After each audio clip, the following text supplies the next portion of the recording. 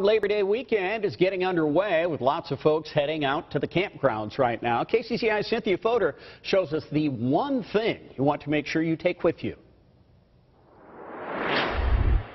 Where's the... 8-year-old Kylie Stout loves camping except for one thing. I don't like mosquitoes. She has a good reason for that. I'm allergic to mosquitoes. Hers really explode into big bites. We've even had to go to the doctor for her. The family also is concerned about the West Nile virus, which begins in Iowa when summer ends.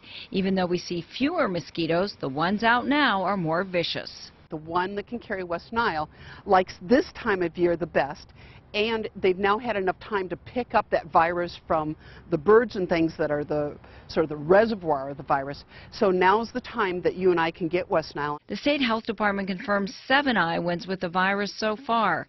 Mosquitoes tested positive here in central Iowa, and a horse is infected in eastern Iowa. A tiny bite can make you seriously ill. Usually you get something like a fever, severe fatigue, and then maybe a headache. But usually you won't have any respiratory symptoms like you would normally get with the flu. To protect themselves, the Stout family rented a cabin instead of pitching a tent. They put a screen over their picnic table and citronella candles on their porch.